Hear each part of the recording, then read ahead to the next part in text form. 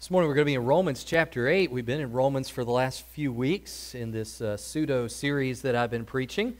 We'll be in Romans chapter 8. If you need a Bible, there's one in the pew rack in front of you. Well, all my kids have grown up. Well, maybe. Define growing up. But they're all adults, let's put it that way. Legal adults at this point. One's still in the house. But all the other ones, one's still moving today. Please be praying for Josh, as they're still in that process this weekend, moving from Jersey City to White Plains. And, of course, the other one is married. And then there's one, Lee, who is still in the house with us, going to college. But they're all adults at this point. But when they were growing up, we did a lot of things together as a family. We went places, did fun things as much as we could. We played games in the house. We watched some movies together. You know, when I grew up, there was Disney and some of the other ones. Of course, Disney isn't what Disney used to be, so we kind of avoided some of that. But we got blessed with the movie company Pixar that came along. And Pixar was awesome. I mean, you know, if you don't know Pixar, Pixar's Toy Story 1, Toy Story 2, Toy Story 3. And a lot of other movies, but those are the ones it's mostly known for, Cars and things like that. One of the ones that came out by Pixar was Finding Nemo. Now, Finding Nemo was a movie about a clownfish named Marlin, who had a son named Nemo, who he was extremely protective of. In fact, he felt like Nemo was not ready to venture out too far from the reef, because if he did, he'd be in this vast ocean all by himself and would have no clue how to get back home, would get lost, and would be forever gone. Well, sure enough, as can happen with us parents sometimes, our worst fears could come to be true. And Nemo does, in fact, get lost. He gets out beyond where he should be, and before he knows it, he's gone, ultimately ends up in Australia, away from his dad entirely. And the story is about trying to find Nemo, Marlin's search for his son, and how desperate he is to find Nemo. And all of his adventures along the way, as well as Nemo's adventures, they kind of bounce back and forth. What's going on with Nemo? How's Marlin doing trying to find him? And all these adventures that Marlin has trying to find Nemo. Along the way, Marlin makes a friend named Dory. Dory's a unique individual, a unique fish. She's a blue tang fish who doesn't have a very good memory. How many of you can say amen to that? Okay, and I'm just kidding. I'm kidding. I mean, her memory is so bad that you can tell her something and just a few moments later you have to tell it to her again. Or she could tell you something, and just a few moments later, she's telling it to you again, not even remembering that she told you. And so this is the help Marlin has trying to find Nemo. Someone that he has to constantly remind them what they're even trying to accomplish. But, as you can imagine, there were highs and lows in this. Marlin gets very, very discouraged. He's not only afraid that he's never going to find Nemo again, he feels like he feels discouraged, he feels defeated, he starts feeling depressed, and he's ready to give up. And Dory, who knows absolutely nothing about what's going on at all, gives him an amazing piece of advice. Just keep swimming. And she keeps saying it over again, just keep swimming, just keep swimming, just keep swimming, just keep swimming. You know why that's such amazing advice? Because when we're really going through discouragement and difficulty, trials and tribulations, we can't change what has happened, and we can't control what will happen, but we can live in the moment. And sometimes all we can do is just keep swimming. And pray that we'll find our Nemo. Or whatever it is that we're looking for in life. Over the last few weeks, we have been looking at Romans 7 and 8. And on a different level of just difficulty, sometimes the difficulties in our life are a result of some of our choices, and we've come to realize that even Paul the Apostle had great difficulty living the Christian life without sin. He still committed sin. He still struggled with the issue of the flesh versus what the Holy Spirit inside was telling him should be the life that he lives. He recognized it as a spiritual war, a war with our own flesh. And in that war that we go through, we can grow weary. We can even grow doubtful and even feel like giving up. Lord, I'm never going to beat this sin, so I'm just going to accept it's a part of my life and just kind of keep on living in it, just being that, and I'll never get past it, but I know I'm going to heaven, and that's okay. And that is okay. We know we're going to heaven, and praise God we know that if we're in Christ, but that's not the goal. The goal is not to just say, okay, I'll just be whatever. The goal is to be more like Jesus. It's real easy to give up because we even talked about this some in Sunday school today, and we even came to if you got to it, I don't know if you got to it, but at the very end, this passage is mentioned in the Sunday school lesson, the very one we're looking at today. We have to fight sin, but it's hard because of the sensual pleasure it brings, or the emotional pleasure it brings, or the mental relief it can bring. I mean, it can bring pleasure, as I've said many times, to choose somebody out when we're mad at them. Is that the right thing to do? No, it makes us feel better, but it's not the right thing to do. A couple of weeks ago, I spoke about a diet, being on a diet. When you diet, you oftentimes reach a plateau somewhere along the way. That's when you have a choice. I can give up and say, oh, this diet's not working for me. Or you can keep pushing on it. Keep pushing on it to see if you get off that plateau and keep making progress. And that's the choice we have.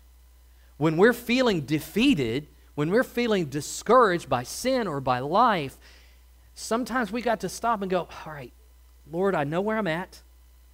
I know where you want me to be. I'm having trouble getting there.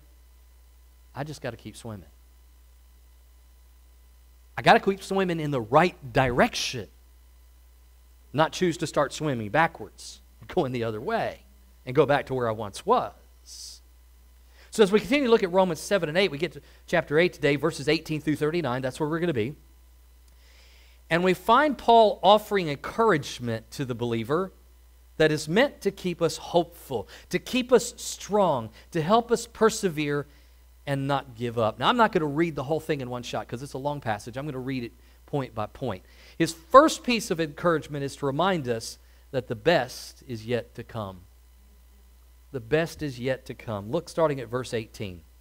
For I consider that the sufferings of this present time are not worthy to be compared with the glory that is to be revealed to us. For the anxious longing of the creation waits eagerly for the revealing of the sons of God. For the creation was subjected to futility, not willingly, but because of him who subjected it, in hope that the creation itself also will be set free from its slavery to corruption into the freedom of the glory of the children of God. For we know that the whole creation groans and suffers the pains of childbirth together until now. And not only this, but also we ourselves, having the first fruits of the Spirit, even we ourselves groan within ourselves, waiting eagerly for our adoption as sons, the redemption of our body. For in hope we have been saved, but hope that is seen is not hope, for who hopes for what he already sees? But if we hope for what we do not see, with perseverance we wait eagerly for it. The best is yet to come. Verse 18, I consider that the sufferings of this present time right now are going to be totally overwhelmed by what I'm going to see someday when I stand before the Lord. That the sorrow and ugliness that we see in this world, our flags are at half-mast today because somebody decided to shoot a bunch of cops in Charlotte.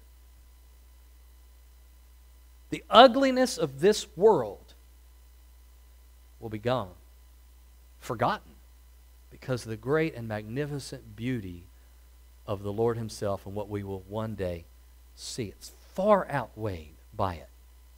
But in the meantime, we live in this creation Paul's talking about that is also affected by the fall and sinfulness of mankind.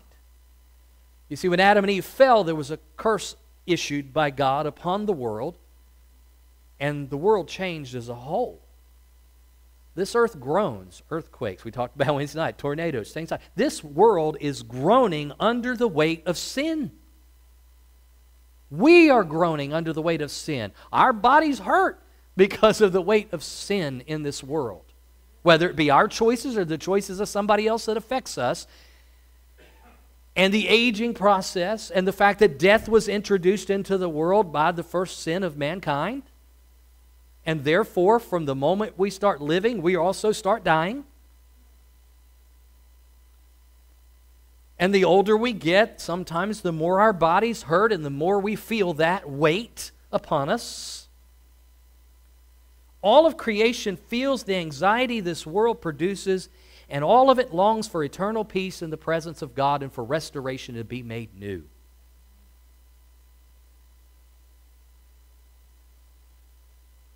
Because of the fall, all of creation needs recreation.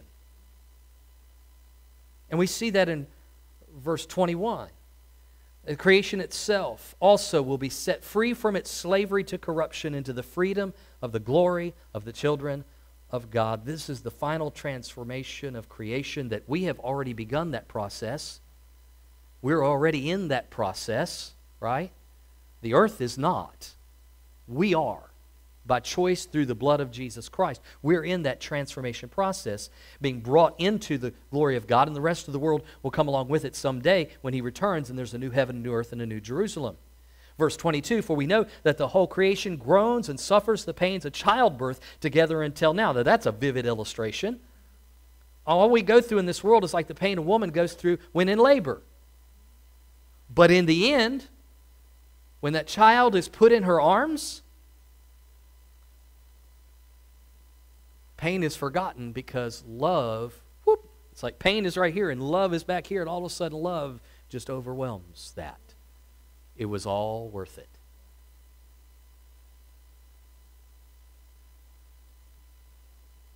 Verse 23. And not only this, but also we ourselves, having the first fruits of the Spirit, in other words, being born again now in this present moment, even we ourselves groan within ourselves for a better day, waiting eagerly for our adoption as sons, the redemption of our body, which is yet to come. This verse has somewhat obvious meaning. The longer we live, the more we feel the strain of life on our bodies, the more we long for a day when our bodies have been made new. And that will be complete when our adoption as God's children is completed. Think about it. We are really still in the process. We are adopted if we're in Christ. But our Heavenly Father has not taken us home yet.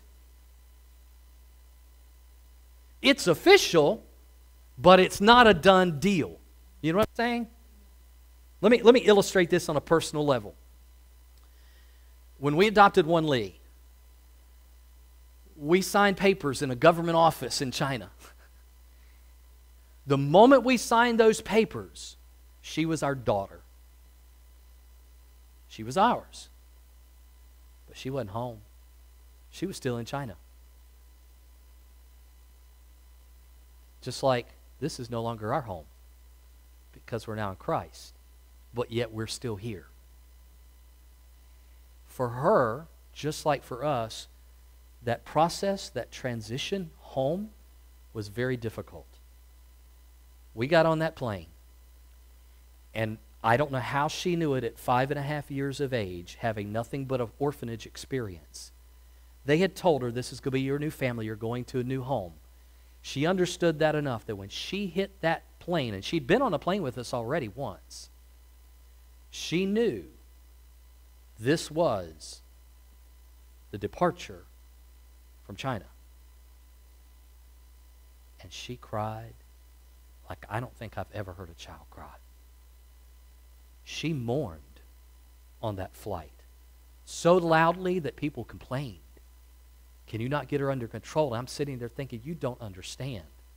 She's not crying because she's on a plane. She's crying because she just lost everything she's ever known. and has no idea what it's going to be like on the other side of this flight. She knows her father is going to be there, not excluding Natalie, but I'm using it for my illustration. Just like we know our Heavenly Father is going to be there. But she was still in process. She was adopted, but she wasn't home, and she was in process. And that's exactly where we are. We've been adopted. We know we're going home. We know we have a Heavenly Father, but we're not there yet. And this world is hard. And it leads us to sometimes mourning and despair and discouragement and even feelings of wanting to give up. Because the process is hard. But instead of crying along our journey home, we can be encouraged. Verse 24, for in hope we have been saved. We can hold on to that. But hope that is seen is not hope. For who hopes for what he already sees? But if we hope for what we do not see, with perseverance we wait eagerly for it. You see, our hope is in knowing that the best is yet to come. I'm sure no matter how much those wonderful ladies from the orphanage told her, you're going to have a better life there. Things are going to be better there. It was hard for her to understand that as a child. Just like it's hard for us to be absolutely certain of it as God's children. But it will. It will. And we can eagerly anticipate it. As God's adopted children, this is not our home. We're in transition. It's difficult because we so love where we are and have not seen where we'll one day be. It takes eyes of faith to get beyond the suffering and anxiety this world produces and the pain we feel in our bodies to see that the best is indeed yet to come. It takes faith to see with our hearts that being with Jesus will be far better than being with even our spouses and our children. It's hard for us to imagine, but it's true. The best is yet to come. So be encouraged, church. Just keep swimming. But until then, it helps to know the second thing, that God is with us and for us. He is with us and for us. Verses 26 through 30. In the same way, the Spirit also helps our weakness. We do not know how to pray as we should, but the Spirit Himself intercedes for us with groaning too deep for words. And He who searches the hearts knows what the mind of the Spirit is, because He intercedes for the saints according to the will of God. And we know that God causes all things to work together for good to those who love God, to those who are called according to His purpose. For those whom He foreknew, He also predestined to become conformed to the image of His Son, so that He would be the firstborn among many brethren. And these whom He predestined, He also called. And these whom He called, He also justified. And these whom He justified, He also glorified.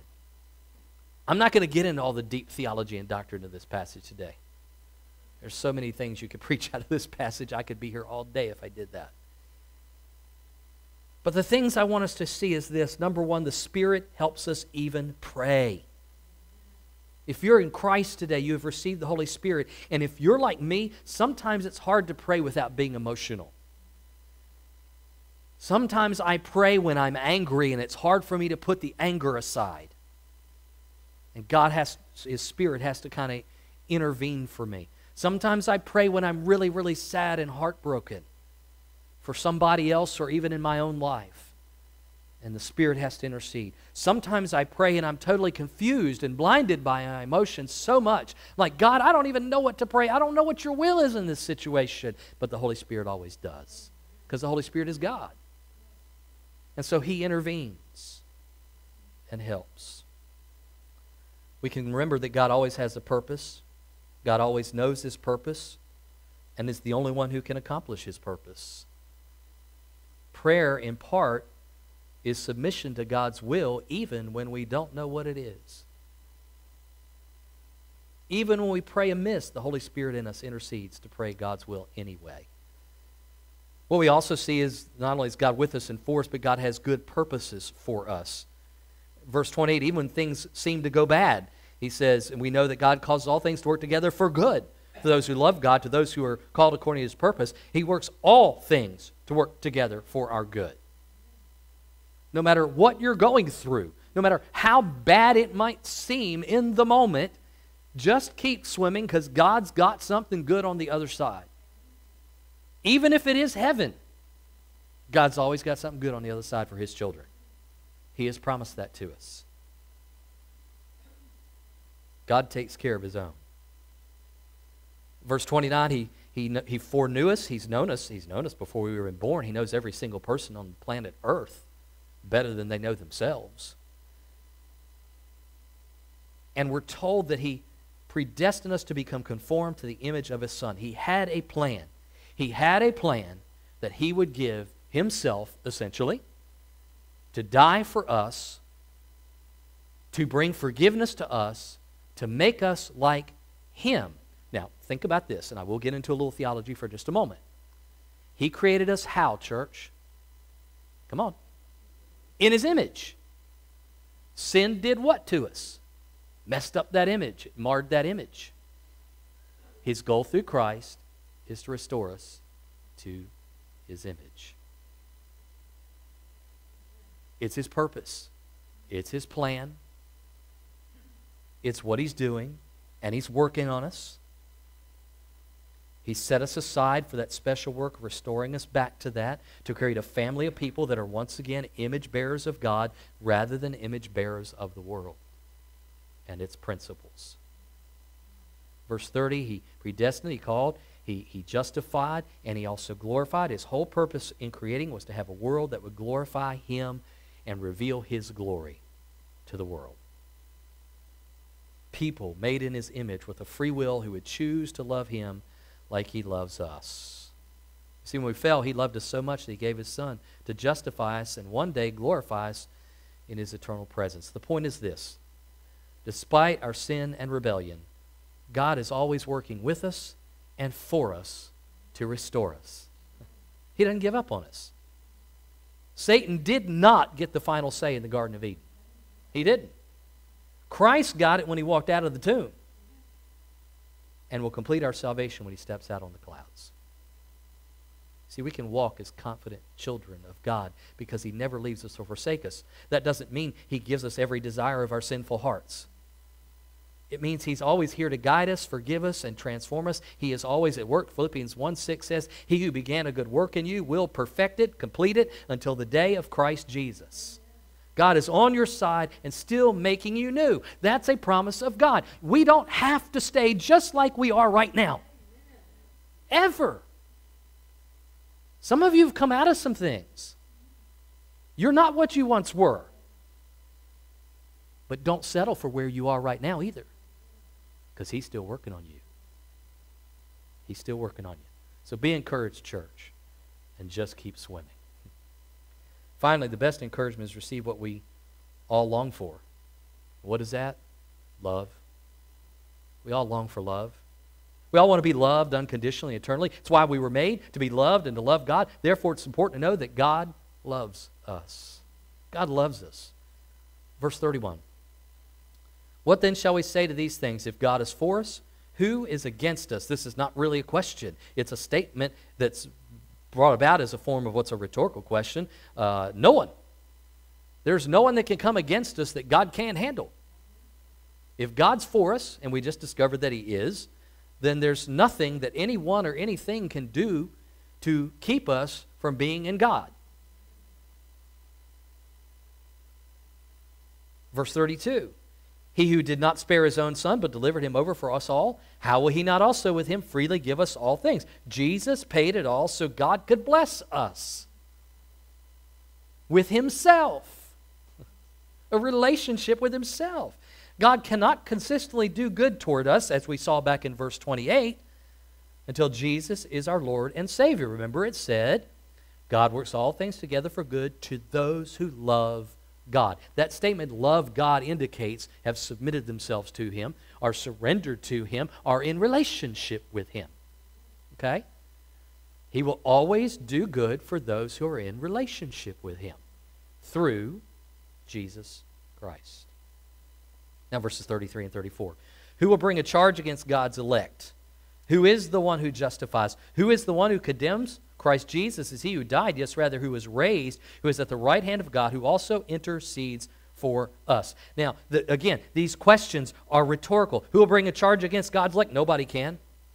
That charge has been defeated by the cross through the justification of Jesus. Who is the one who condemns? Well, back in verse 1 when we looked at Romans 8:1, therefore there is now no condemnation for those who are in Christ Jesus. So the answer is no one. No one can bring a condemnation. Even God is not going to bring condemnation against us. He might bring us a little bit of discomfort in order to discipline us, but He will never bring condemnation upon those who are in Christ. Ever. You see, the enemy cannot defeat us because Jesus has defeated him. We are God's elect.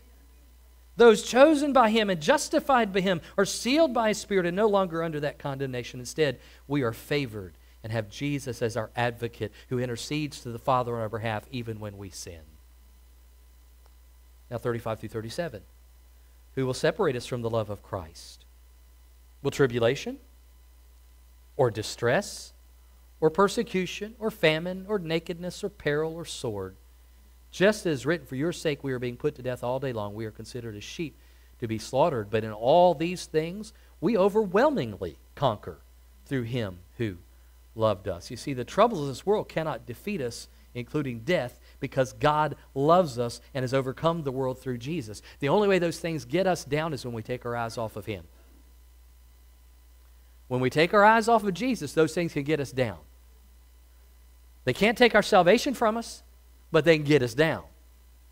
All the trials and tribulations and struggles of this world, even our own sin issues, can get us down when we aren't looking to Jesus. So if you're going through those things today, get your eyes back on Him. Get your life centered back on Jesus. And He will walk with you through that. He will help you through that. He will encourage you and strengthen you through that. Verses 38 and 39. For I'm convinced that neither death, nor life, nor angels, nor principalities, nor things present, nor things to come, nor powers, nor height, nor depth, nor any other created thing, that's everything we know, will be able to separate us from the love of God, which is in Christ Jesus our Lord. In fact, verse 38 is everything we don't know, really, or don't fully understand. The things that are unseen.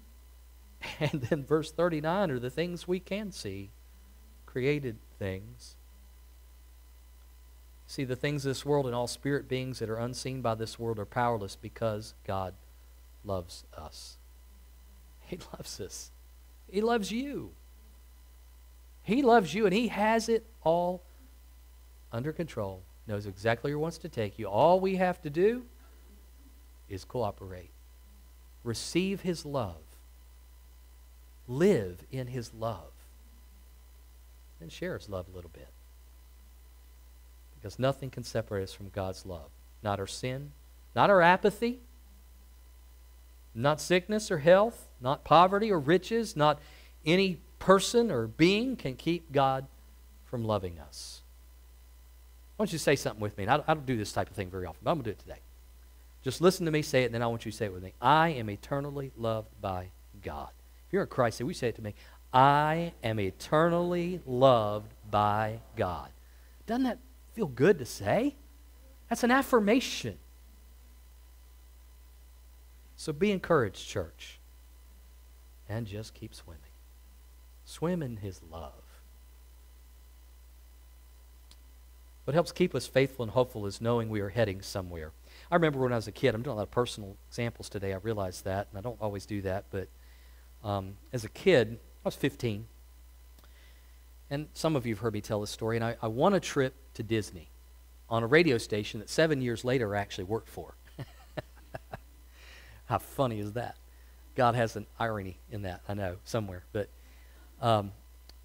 and a few weeks before we left, I was playing basketball with a neighbor, and I broke my foot. I stepped down on the guy's foot and rolled it right off, and I popped the bone right in the side of my foot. I knew it immediately. It was such excruciating pain, I couldn't walk on it. I had to hop on one leg all the way home because my friend would not help me. It was just 2 doors down. He was freaked, and he didn't know what to do about it, and so I just was like this all the way home. You know? We went on that trip, and of course I was asthmatic, and I was on a lot of medication for my asthma. A lot of medication that depended on my ability to run and play and work some of that off, that if it built up, the levels could really put a hurting on me. You know what I'm talking about. And so we got about down to Savannah, Georgia, and I couldn't take it anymore. I mean, I was hurting. I was in bad shape, so sick, hurting so bad. They actually had to stop and take me to the emergency room. They were able to then say, you need to lower your dosage of medicine, just watch your activity level, be careful about your asthma, but you're going to have to lower your intake of this medicine because it was called theophylline. Your theophylline level is way too high, and your body is not able to cleanse it out of you fast enough so that you feel okay. And so that whole trip was very difficult to get to the destination. Now, when I got to Disney, I felt better by the time I got there, and I had the joy. They put me in a wheelchair, and I went to the front of the line for everything. Everything. In fact, I went, ironically enough, on that little submarine they had for the Nemo trip. But not that Nemo. It was a different Nemo, 20,000 Leagues Under the Sea, but it was still Nemo. See how I connected that all back around, right? My point is this. It was a trip to a place that I knew I was going to enjoy, but I had difficulty and struggle getting there. And it hurt. It was really painful. It was sickening.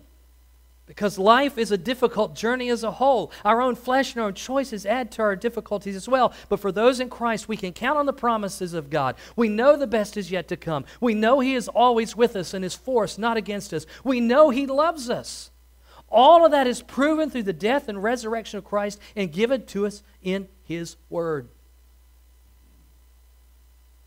So whatever you're going through today, whether it's a crisis or a problem of your own making, of somebody else's making, or just a difficulty in life, or a life happening in something happening in your life that you're having trouble dealing with, be encouraged that you are not alone. Be encouraged and realize you can't change what has happened, and you can't control what's going to happen, but you can just keep swimming. Will you do that? Let's pray. Father, thank you for your word today. God, thank you for the times in my life where you've shown me to just kind of live in the moment. And God, I don't always do a good job of it. God, each one of us in this room sometimes lose sleep over the things that bother us, the things that worry us. God, awaken our hearts to realize that we have a choice. We can give control of our lives over to you, or we can let those issues of our lives control us. Live in the moment and just look to you and trust in you, or we can be consumed by the things that we cannot control. It's entirely up to us. That's a choice you give us. Help us to hold on to your promises, to trust in your word, and to rest in your love. That's where we'll find peace. That's where we'll find hope. That's where we'll find encouragement for this difficult journey we're on until we make it home. Thank you, Lord, for teaching us that today. Help us to respond to it by surrendering to you and getting our eyes back on you. Have your way in each and every one of our hearts now, we pray in Jesus' name. Amen.